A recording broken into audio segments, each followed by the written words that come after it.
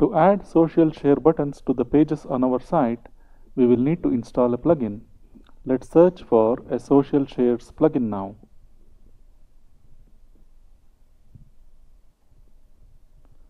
Let's search for social share buttons.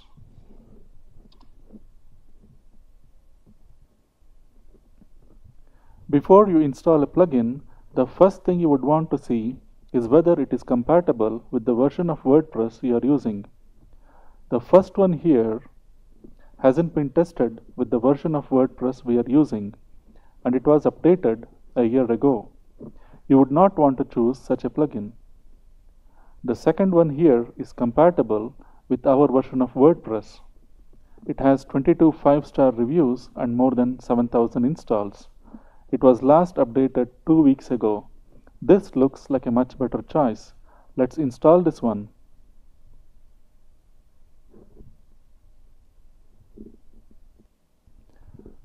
We now need to get to the settings screen of the plugin. The plugin has created a new menu item in the dashboard. If we click on this, a new menu appears. It's asking us whether we prefer a floating sidebar or have the buttons within the content. A floating sidebar would be better. You might be able to use both options, but too many social share buttons on a page would not look good. So let's activate the floating sidebar. There's this settings icon that has now appeared. Let's click on it.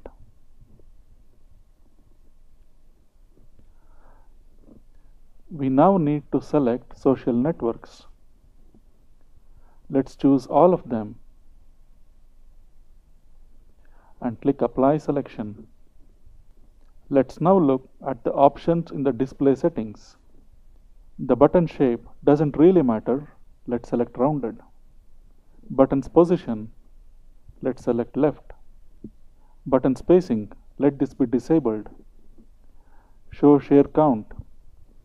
You do not want to enable share counts now when the site is still being set up. Once your site is several months old and is getting shared actively on the social networks, you would want to enable this. But you do not want to enable this now. You do not want people to see zeros here, so we will let these be disabled. Show on mobile, let's enable this.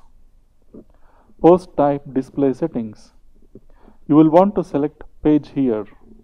You want social share buttons on pages. Let's save changes.